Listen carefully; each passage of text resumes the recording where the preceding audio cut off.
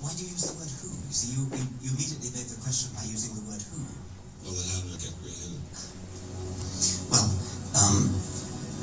by a very slow process. Well, how did it start? Nobody knows how it started. We know the kind of event that it must have been. We know the sort of event that must have happened for the origin of life. And what was that? It was the origin of the first self-replicating molecule. Right, how did that happen? I told you we don't know. Bilmiyoruz diyor hocam. So you have no idea how it started? No, nor has anybody. Nor has anyone else. What do you think is the possibility that intelligent design might turn out to be the answer to some issues in genetics or in evolution?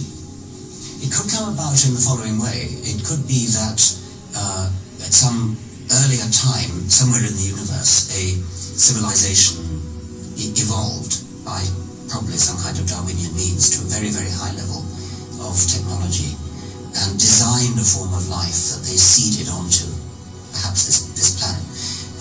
Now, that is a possibility and an intriguing possibility, and I suppose it's possible that you might find evidence for that if you look at the details of biochemistry, molecular biology. You might find a signature of some sort of designer. Wait a second. Richard Dawkins thought intelligent design might be a legitimate pursuit? And that designer could well be a higher intelligence from elsewhere in the universe. Well, but that higher intelligence would itself have had to have come about by some explicable or ultimately explicable process. It couldn't have just jumped into existence spontaneously. That's the point. So the Hebrew God, the God of the Old Testament, he doesn't exist in your view? Certainly. I mean, that would be a very unpleasant prospect. Ne diyor? Uzaylılar yarattı diyor. Evet. Uzaylıları kim yarattı diyoruz? O artık onu biz bilemeyiz. Metafizik diyor. Bak, uzaylılar yarattı diyor. En son geldiği nokta bu.